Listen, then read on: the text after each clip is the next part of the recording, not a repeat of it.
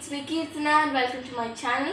Today I'm going to be sharing 5 smart words to make you sound smarter in English. I'm also going to be providing the part of speech, the meaning, the usage of the word and also an example. So without further ado, let's get on with the video. Smart word number 1. Intrepid. It is an adjective which means adventurous, extremely brave and fearless. It can be used if one day you want to climb the Mount Everest. Climbing the Mount Everest shows that you are not afraid of heights and is someone who craves adventures. For example, the intrepid kitten slowly walked in front of the 2 big dogs.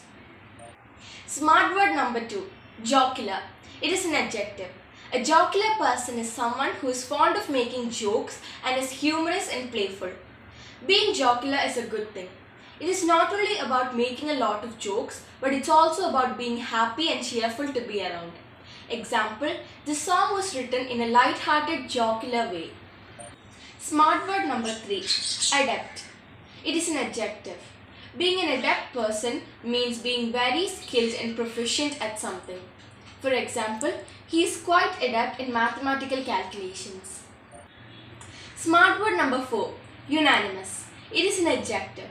This word can be used when 2 or more people are in full agreement. For example, the doctors were unanimous in their diagnosis. When everyone is in total agreement, you could use the word unanimous. For example, unanimous vote, unanimous decision or unanimous opinion.